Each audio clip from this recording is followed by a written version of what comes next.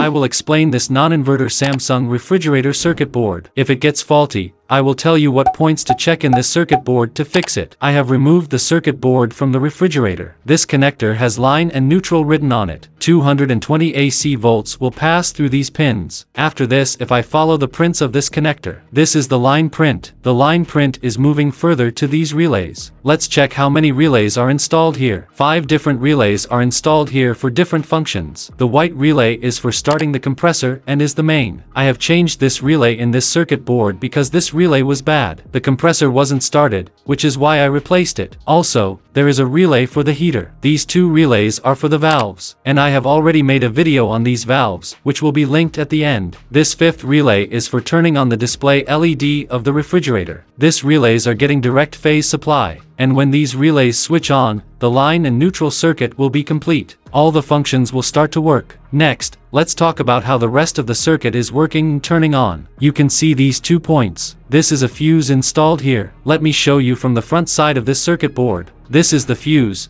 which is of 5 amperes, which is used to protect the circuit and also to protect the compressor if there is a problem. These are the prints of the fuse. After this, a disc-type metal oxide varistor is installed. These MOVs are used as high-voltage surge protectors for circuits, and if more than 250 volts pass through the circuit, this MOV will short-circuit. These 2 fuses will also blow up, and if these 2 fuses don't blow, then the breaker in your home will blow up. This will protect the rest of the circuit, and this is how this safety component will protect the circuit. Now, if I move further, a fuse is installed here, but let's talk about it later. But before it, a capacitor is installed. After this, a line filter is installed. The icons of coils are made here. This line filter is used to protect the circuit from electrical spikes. The one capacitor is this, and the other is this. Both are for reducing electrical spikes. After this, a resistor, which is blue in color, is installed, and this is a 200 kiloohms resistor. With it, a Zener diode, a capacitor, and an optocoupler installed. So what is the use of these? As the SMPS circuit is mounted here on this side of the circuit. This is a zero crossing detector circuit. I will tell you about the zero crossing in detail in another video. I will now tell you how the SMPS circuit of this PCB works. When the electricity passes from the PTC sensor, it directly moves to these rectification diodes. If these go bad, the SMPS circuit will not work. Mostly, any 2 diodes between these 4 rectification diodes go bad. You can check these diodes with a multimeter, and after that, you can trace the fault. A switching IC and a boosting capacitor are mounted next. As the voltages are converted from AC to DC, 320 DC volts pass through this capacitor. Then, this turns on the DC chopper. The number of the switching IC is TNY266PN. Let's talk about its function now. This is the first number pin of this IC, and the name of this pin is BP. This is the bypass pin. A capacitor will be attached to this pin, which will be attached to the negative side of the capacitor. Then, this IC will function. The capacitor is a must. The second and third are the source pins of the IC. The chopper will turn on at low voltages when the chopper switches on the switching IC. The capacitor positive trace is directly attached to the chopper. The circuit will be completed when the closed loop from the positive to the negative end of an electrical circuit is met. Otherwise, the circuit does not work. This is the negative side,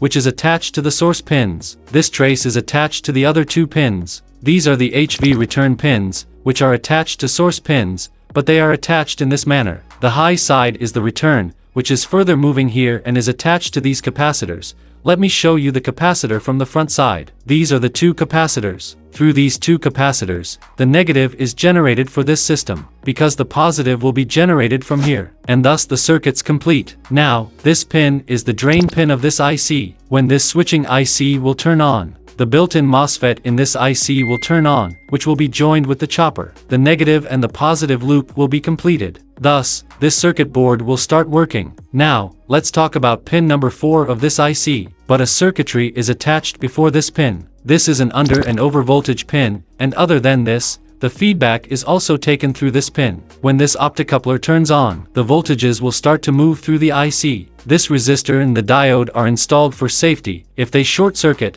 this feedback will not work. The other parts of the circuitry will saved. Installing a diode here can make it easier to check under and over voltages. That is why it is installed here. This is a Zener diode. The resistor attached to it is a fusible resistor. Its value is 6 to 7 ohms. If one or both of these components go bad, the circuit will not work. Let's talk about the low side of this circuit. The voltages on these pins of the chopper are not received in the low side circuit. Rather, a capacitor is used to capture the voltages. We should get 12 volts across these capacitor pins. If 12 volts are present on these pins of the capacitor, it means the capacitor is fine. But if there is a problem with the voltages, then there may be a problem with the capacitor and the chopper may also be damaged. A capacitor of 470 microfarads and 25 volts is installed here. If 12 volts are passing through this capacitor, then 5 volts will be applied to this next IC, because it is a 5-volt regulator IC. This pin is its 12-volt input. The middle pin is the ground. 5 volts will be received at this pin. Then the microcontroller and other components will be turned on. Another capacitor is placed in this circuit. It is also 470 microfarads and 25 volts. See this capacitor, but let me explain its function. This feedback optocoupler has to be turned on too, right? So this circuit is designed to operate this optocoupler. 7 to 8 volts should be passing here. Only then will this optocoupler remain on. Because if this optocoupler doesn't work,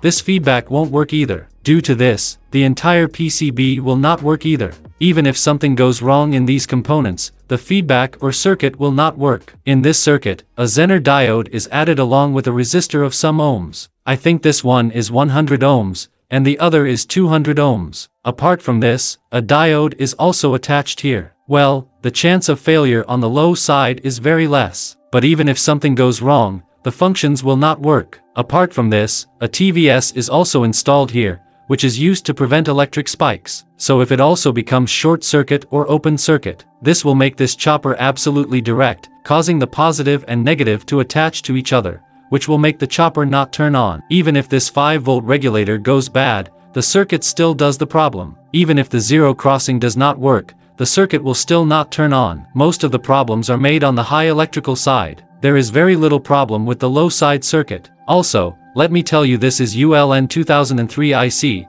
which is installed here for turning on all these relays. Even if this IC gets damaged, the relays will not turn on. The microcontroller does not directly operate the relays. The microcontroller first sends a signal to the ULN 2003 IC and then it operates these relays from 12 volts. Join our membership on Patreon, link in the description. Click on the left or right thumbnail to watch the next videos. And subscribe. Thank you.